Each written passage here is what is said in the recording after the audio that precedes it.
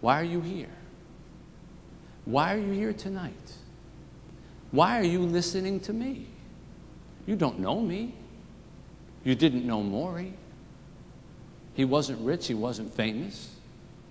He was a nice old man who took time in his life, in his dying days, to teach and share some of what he was going through with one of his students. And I wrote a book to try to help him pay his medical bills. And somebody read it and passed it on and passed it on and passed it on. And now look how large his classroom has grown for a man who's not even here to teach it. Maury never read a single word of the book Tuesdays with Maury. But look how many people he's touched, including one very handsome, strong man who happened to read the book and knew somebody who knew somebody who knew me and said, gee, if I could ever get a copy of that book signed by him, that would be nice.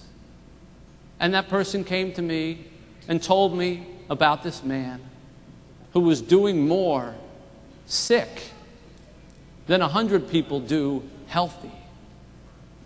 Would I sign a book for this man? And I said, tell me where he lives, and I will bring it to him. And I did. And I, on that day, got to share in what most of you who have already experienced, the joy of meeting Augie and Lynn Nieto. And from then, we've become friends. One life touches another, touches another. And all of you have the ability, through your contributions, through your efforts, and through your friendship, to touch many, many people around the world, those who need it most. I'm going to end with a joke that Maury always told me. Part of the joke was the fact that he told it to me every time I came there, even though he said, you'll love this one. There are two waves in the ocean.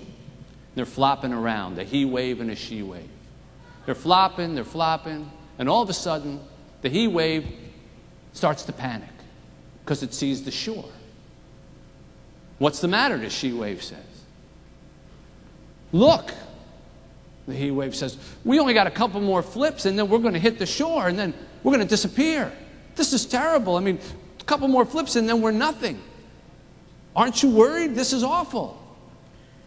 And the she wave calmly says to the he wave, you don't understand. You're not a wave. You're part of the ocean. And then Maury would say, you get it? Part of the ocean.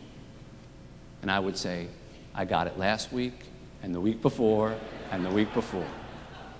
Tonight, you are all part of the ocean, and you are being moved in this big pool of humanity by a very large, very powerful, very charismatic, and very, very, very important, significant wave.